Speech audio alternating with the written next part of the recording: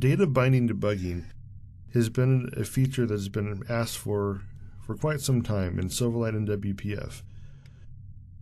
This allows us to set breakpoints on data binding statements within our XAML pages.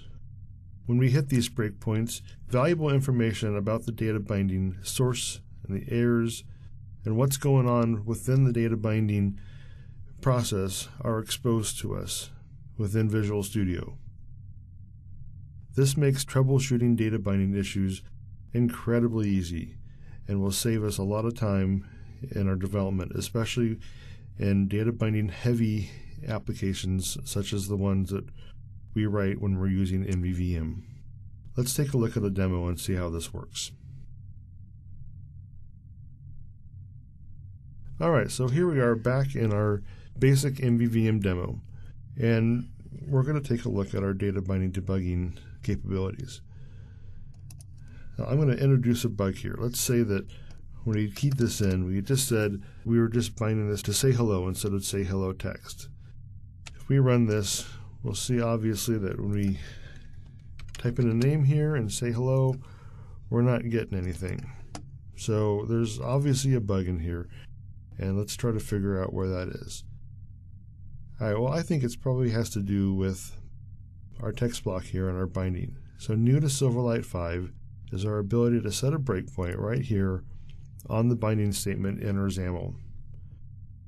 Now when we run this, we'll hit that breakpoint, and we are going to have some information available to us now, right down here in our locals window. We have something called here our binding state, and we expand that out here, and it says that there's an exception here. We have an error on our binding,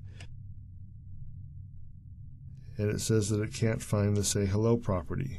Okay, well, let's take a look at what we're actually binding to here. The most useful property in this binding state is the final source, and this tells us the source of the property that we're trying to get.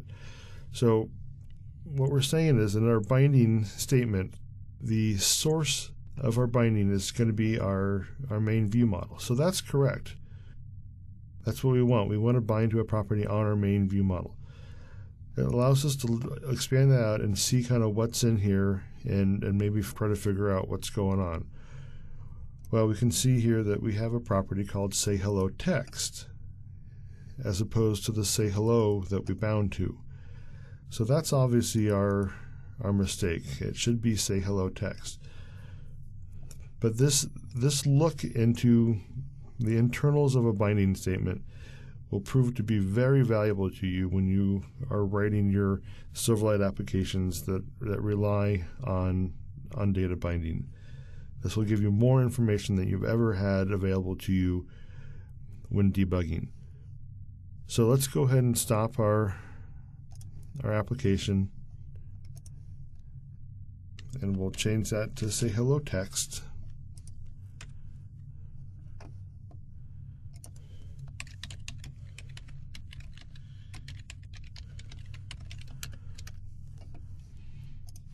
And now everything is working again as it should be.